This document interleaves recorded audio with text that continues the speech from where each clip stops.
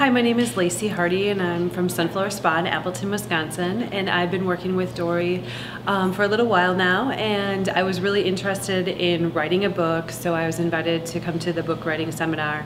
And it's really intimidating to like sit down and think of like, oh, I'm going to be at a computer and just typing away, writing my book and having the ideas come to you that way. So that was always the resistance to going forward with writing a book. And so coming to Dori's class, it was really, really easy. She walked you through all the steps, and you're actually sitting down.